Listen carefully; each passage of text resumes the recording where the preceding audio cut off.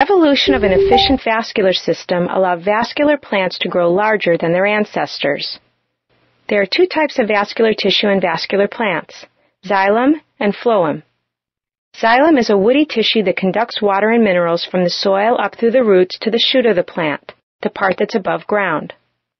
Xylem also makes the plant more rigid and helps support it against the force of gravity. Phloem conducts dissolved organic nutrients from one part of the plant to another. Leaves are the organs of vascular plants that act as sunlight collectors and are the site of most photosynthesis.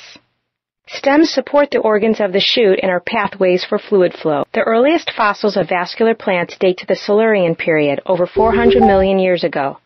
These fossils reveal plants with branching stems, but with no roots or leaves. They were anchored in the soil by a horizontal stem called a rhizome. These plants had sporangia at the tips of their stems. Like modern vascular plants, the sporophyte is the dominant generation in all vascular plants. In some types of vascular plants, the gametophyte is a small, free-living organism.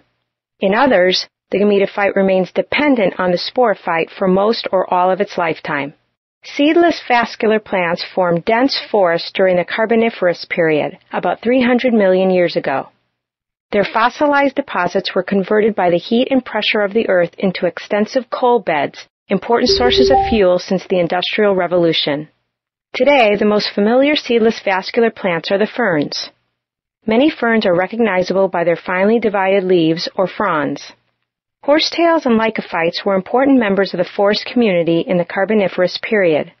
Some grew to the size of giant trees. Today, let's look at the life cycle of a fern as a representative seedless vascular plant. Like bryophytes, seedless vascular plants require liquid water for sexual reproduction. Their flagellated sperm, produced in a male gametangium, must swim to an egg in a female gametangium in order to fertilize the egg. The young sporophyte that develops from the resulting embryo takes root and grows into the dominant sporophyte.